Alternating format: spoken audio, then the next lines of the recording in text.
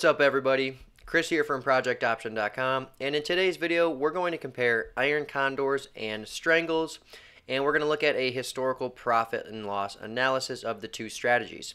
So let's get right into it. So first and foremost, short iron condors and strangles are very common strategies as they are both market neutral trades. Now that's generally speaking, and that just means that both strategies profit when the stock price remains range bound. Now, however, iron condors have less risk and less reward potential compared to strangles, so there are two questions that we want to answer. How have the two strategies compared historically in regards to profits and losses, and how have the trades performed when entered in high versus low VIX environments? So by limiting your reward and your risk by trading an iron condor, how does that compare to a short strangles performance historically speaking? So in this particular video, we're going to compare iron condors and strangles with 16 delta short options and 30 delta short options separately. So 16 delta means that the short options have an approximate 16% probability of expiring in the money, and 30 delta short options means that those short options have an approximate 30% probability of expiring in the money. So those 30 delta options are going to be much closer to the current stock price, while those 16 delta short options will be much further from the stock price. So we'll use those two starting points, and we will compare different iron condor variations with each of those short option variations. So let's get to the study. Here is the methodology we're going to use for our first test, which is to test 16 delta short option strangles and iron condors. The underlying we're going to look at is the S&P 500 ETF, which runs under the ticker symbol SPY or SPY. The entry dates we're going to use are every single trading day from 2007 until present. The target time to expiration we're going to use is 60 days, and we're going to look at three different trades. The first trade is a short 16 delta strangle, and that means we're going to sell a 16 delta call option and sell a 16 delta put option. The second trade we're going to look at is a short iron condor with 16 delta short options and 5 delta long options. So we're going to sell a 16 delta call option and buy a 5 delta call option, and then we're going to sell a 16 delta put option and then buy a 5 delta put option. The third iron condor variation we're going to look at is we're going to sell a 16 delta short option and then buy 10 delta long options. So that third trade variation is going to be a short iron condor with 16 delta short options, but those long options are going to be closer to the short options. So it's going to be a less risky trade. Now all positions are held to expiration. Now the first thing we're going to look at is the cumulative profit and loss of every single occurrence over the time period. So we're going to look at the expiration profit and loss summed for each trade approach over the entire time period. Now here is what we found. So as we can see here, the 16 delta strangles clearly had the highest overall profit and loss of all three approaches. At the same time, the 16 delta strangles also had a very violent drawdown in 2008. Now when we look at the 16 delta and 5 delta iron condors and the 16 delta and 10 delta iron condors, we can see that the iron condors with 5 delta long options came in second place in terms of overall profitability, with the first being the strangle. Now the 10 delta iron condor, which means the long options were 10 deltas, that approach had the least amount of variability in the overall profitability and the least amount of profitability overall. So when we look at each of these approaches in terms of cumulative profits and losses, it becomes clear that the most risky approach is to sell strangles, but that approach was also the most rewarding. Now on the complete other side of the spectrum, we have the 16 delta short option and 10 delta long option iron condor, which was the least risky of the three approaches, but therefore had the least amount of profitability at the end of the period. So this gives us a consistent finding of, the less risk you take, the less reward you're going to have. Now the running profit and loss only tells us part of the story, so let's dive a little bit deeper and look at some of the metrics related to each approach. So when we look at win rates, so the percentage of profitable trades, we can see that the 16 delta strangles had the highest success rates compared to the iron condor approaches, with the lowest success rate occurring in the 16 delta and 10 delta iron condor. Now that's the 16 delta short option and 10 delta long option iron condor. So with the more risk that you take, the higher premium that you collect, you've historically had a higher win rate than limiting your risk and taking in less premium with the iron condor approaches. Now at the same time, the average profitability for each trade was lower for the iron condor approaches, and that's because you are buying options against the 16 delta short options, which reduces your maximum profitability, and that's going to limit your average profit and loss. Now the standard deviation of P&L is of course the highest in the 16 delta strangles because there is no loss limit for those trades. Now in the iron condor approaches, the standard deviation of profits and losses was much smaller because those trades have much more certain outcomes and they collect less premium. So with less premium collected and lower potential losses, the variability in the profits and losses of those trades is lower. Now when we look at the average losses, we see the same exact thing. So since the 16 delta strangles have no loss limit, while the iron condor approaches have limited risk, we see that the average losses are the highest in the strangles and much lower in the iron condor approaches, with the lowest average losses occurring in the 16 delta short option and 10 delta long option iron condor variation. Now again, in the 10th percentile P&L, that's going to tell us the P&L that 90% of trades exceeded. So 90% of trades did not reach that P&L level. So as we can see here, the 16 delta strangle had by far the worst 10th percentile P&L, which tells us that that approach had the most significant drawdowns. Now when we look at all of these metrics together, we find a consistent pattern that suggests the more risk you take, the more your losses could be, but also at the end of the day, the higher your average profitability has been historically. Now, if you want a middle-of-the-road strategy, then that 16 delta short option and 5 delta long option iron condor did not suffer too much of a win rate hit, had slightly less average profitability, but also had less variability in the profitability and substantially lower drawdowns.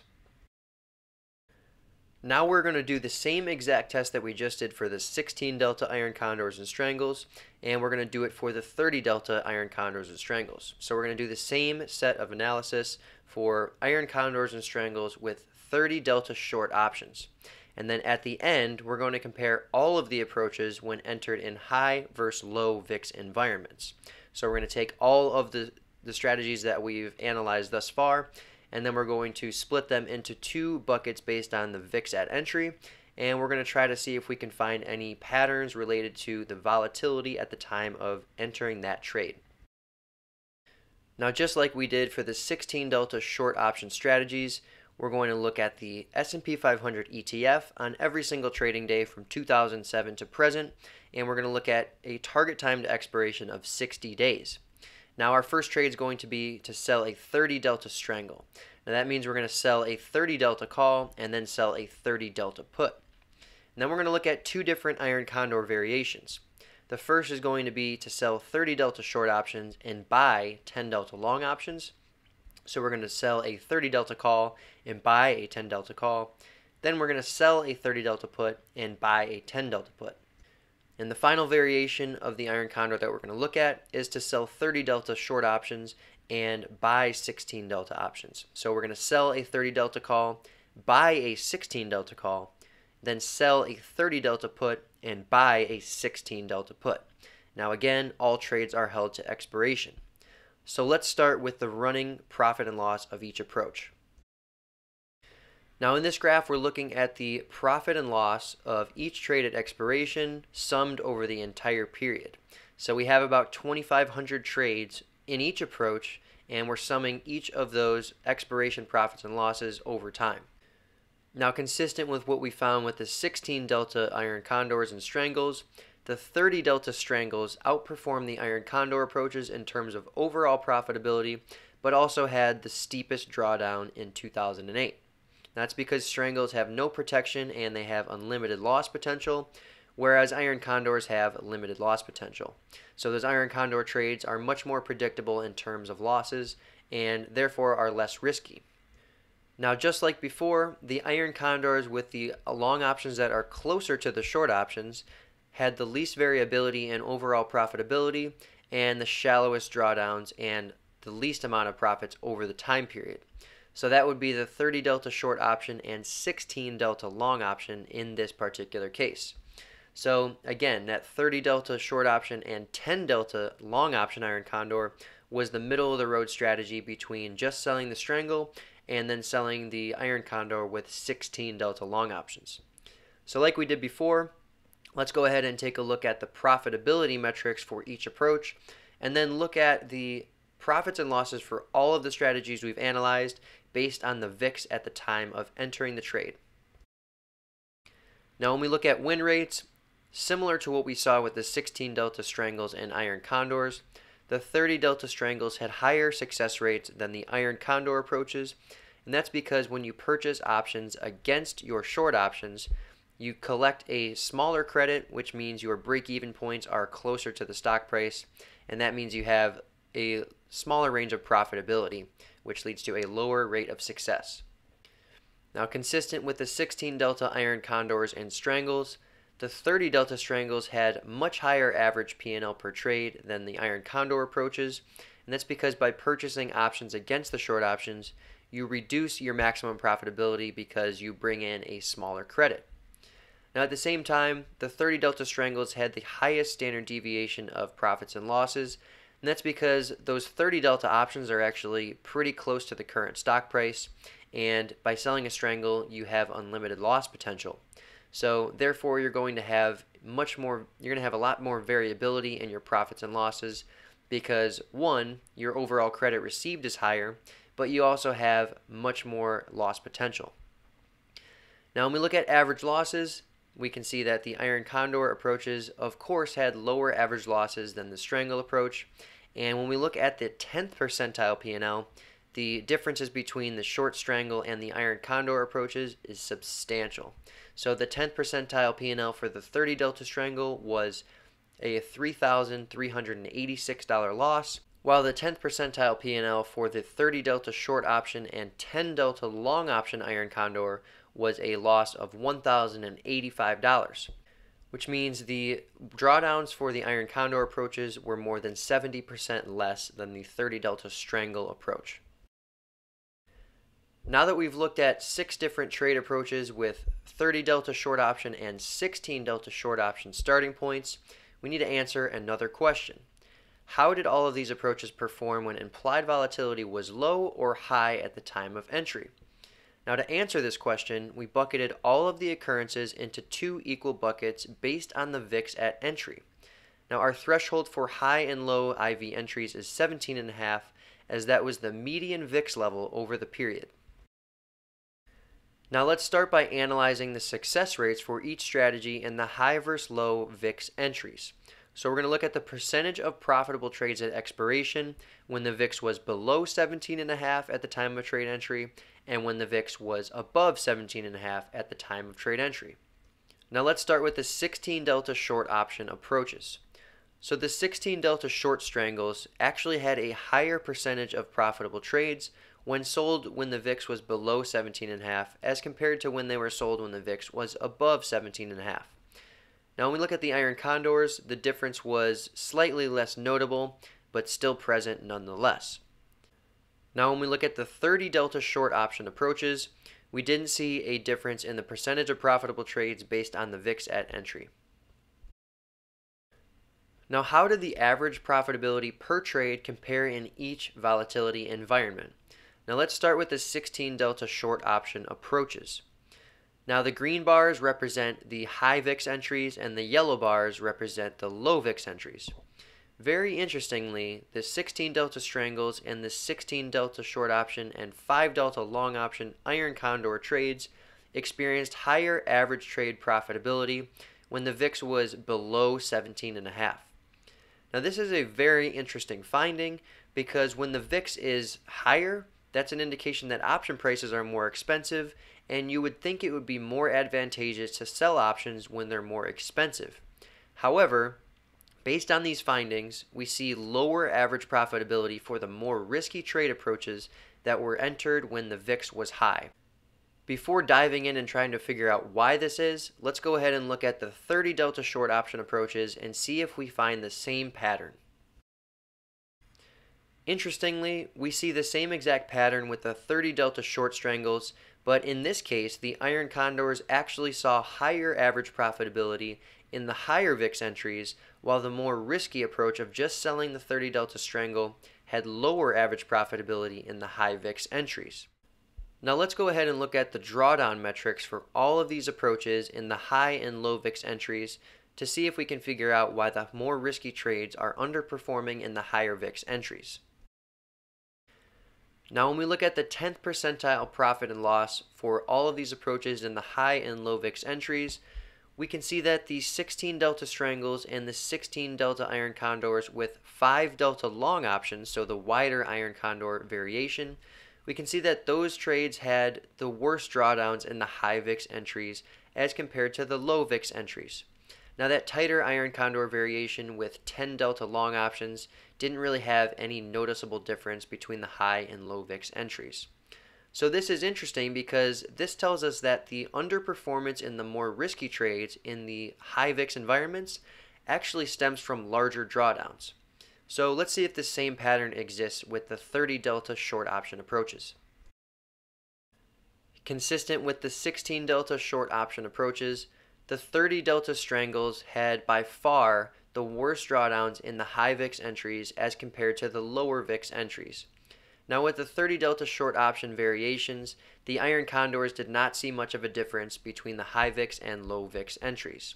However, the short strangle approach saw a substantial difference. Now all of these findings tell us that when the VIX is high, there's a lot of risk in selling uncovered option positions in the form of short strangles.